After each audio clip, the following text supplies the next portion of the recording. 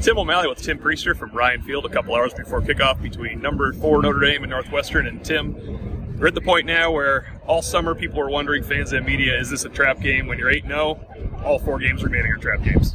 Yeah, I don't know that it falls under that category. Whatever, it's November, and Notre Dame's number 4 in the rankings, and they need to win a football game. I think their frame of mind is right. It is a lot of coach speak and player speak during the week, but I think that they have the right frame of mind and learn from last year's situation. A lot of the players now in retrospect are saying that they didn't have the right frame of mind going to Miami. That isn't a problem now. They know what Northwestern's capable of. This is a good team, if not a great team. And there's so much at stake that you just can't look past the next minute. So I think their frame of mind is correct heading into this game. And it's not coach speak if players believe it, right? That's sometimes what it comes down to now. Drew Tranquil, of course, is the question mark for the Irish defense. We did see them just take the field recently. Tranquil walked out there. I mean, if you didn't know, you could tell he probably had an ankle injury just by watching him walk. We don't really expect him to play because it's illogical, but he just has not been ruled out yet. And we tried to rule him out earlier in the day, based upon what we're hearing, but he refuses to be ruled out. So he's going to give it a shot. I wouldn't think that he's effective. It was a significant injury just 7 days ago, and I think it's more likely that you're going to see the real Drew Tranquil next week when Florida State comes to Notre Dame Stadium for the final home game. But we expect Asmar Bilal to play the buck position.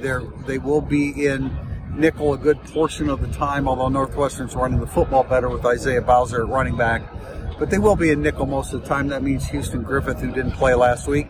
And when they're in base with Bilal at buck linebacker, it'll be Shane Simon. So you obviously need Drew Tranquil to be at your best. But Bilal has trained at this position and played this position before, so it's not a huge transition for him for this game. And I think the key to this for Northwestern really to keep it close, obviously they would have to play great defense against a Notre Dame offense that, with Ian Book, averages about 40 points a game. I can't see Northwestern coming out here and putting a 30-something spot on Notre Dame's defense. So for them to hang in it and to put game pressure on Notre Dame, they're going to have the best version of the Wildcats defense. There's no doubt about that, and I think Northwestern does hold Notre Dame down a little bit, at least what Notre Dame has generally become accustomed to with Ian Book at quarterback. But I would agree, I don't think that Northwestern is in a position to score 24, 27 points today. Then it becomes a little bit of a challenge. I see Notre Dame in the 30-point range or low 30s.